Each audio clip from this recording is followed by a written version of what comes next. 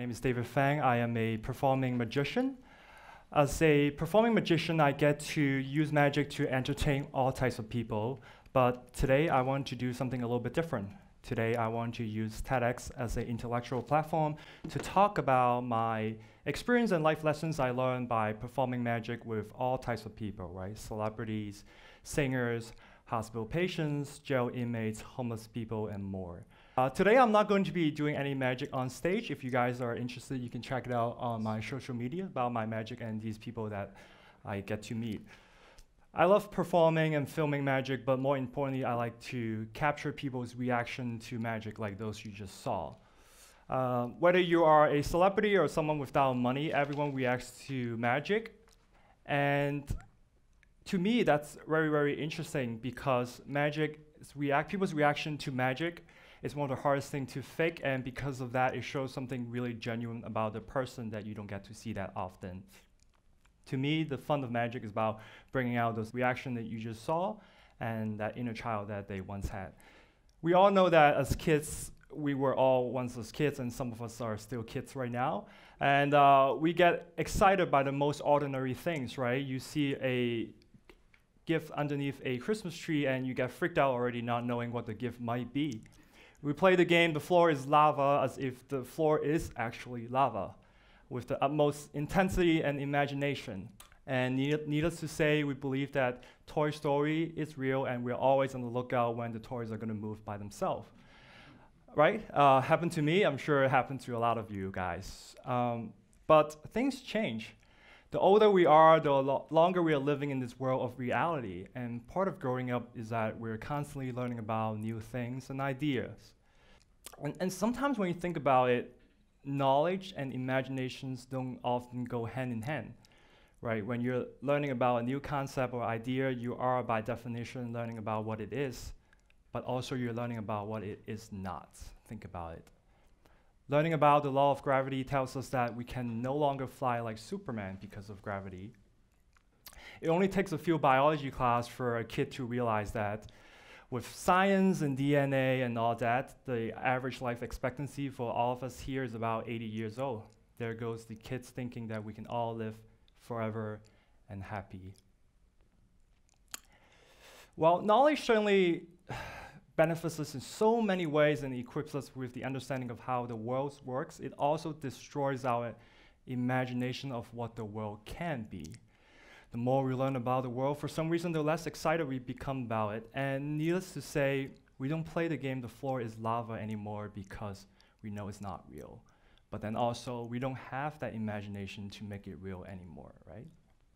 And that's when magic comes into play when you think about it. Every single magic trick is an attack against the reality that we learn in life. If I can throw a ring in the midair, it defies the law of gravity.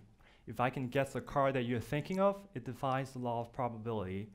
If I can catch a bullet through my mouth, it defies the law of physics. It's dangerous, but it shows these things that we can do. I might or might not have done some of those things. And it's a good feeling because people react to magic because of that, right? When they see magic, they realize that certain impossibility might not be as impossible. And then it brings back that imagination that one's had when they were kids. For me, people's reaction to magic is very precious because for that 15 to 30 seconds that you see, they had to reconcile with what they learn is real in life with what they are seeing in front of them.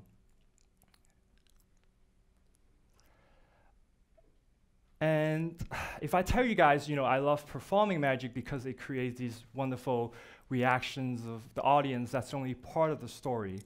So far, I've been talking about how magic affects the mind of the audience, but I think what's also important is talk about how magic affects a magician like myself. I don't really get freaked out whenever I perform a trick because, right, I know the mechanism, I know the secret behind it, so it doesn't create that moment of astonishment.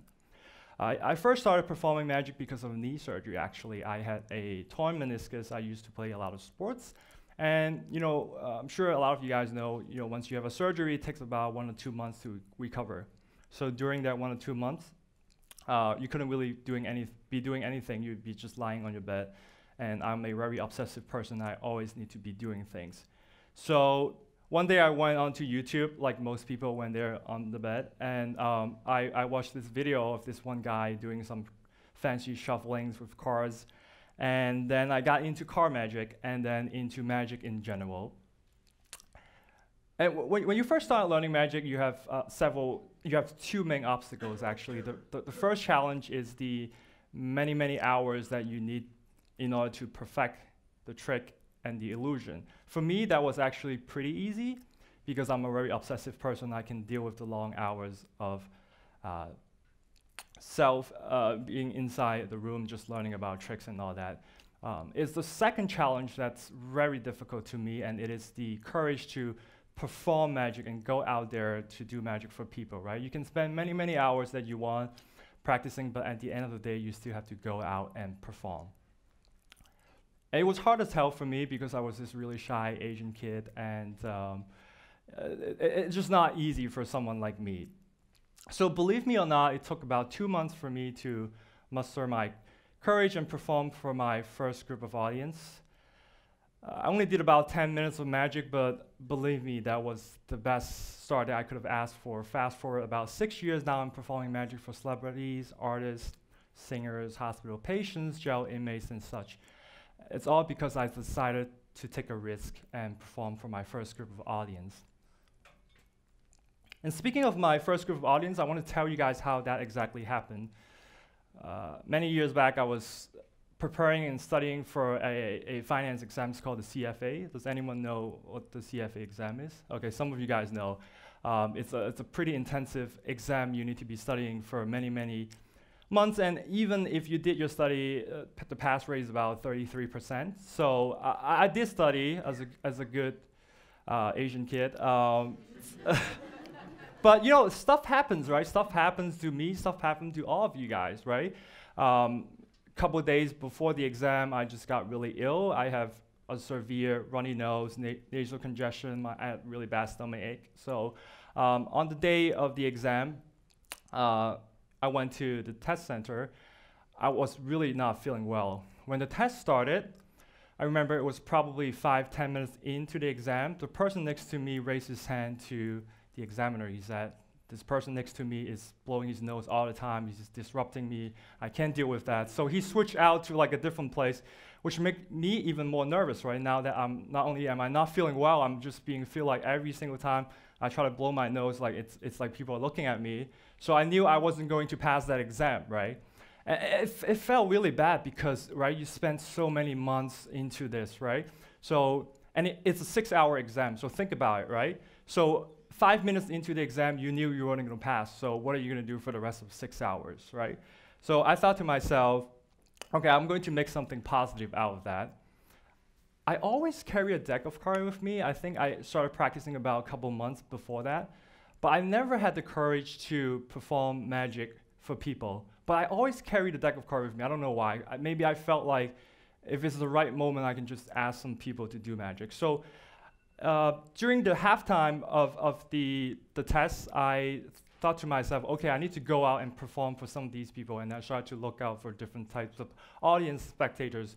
A lot of people are talking about the exam, so I didn't want to go up to them. And I saw there was 2 guys that were just talking casually about some random topics. So I went up to these 2 guys and I say, "Hey guys, how's the exam going? Blah, blah, blah, small talk. And then I said, "By the way, guys, I'm a magician." At the time, I wasn't really a magician. I'm just a guy that knew 2 card tricks, okay?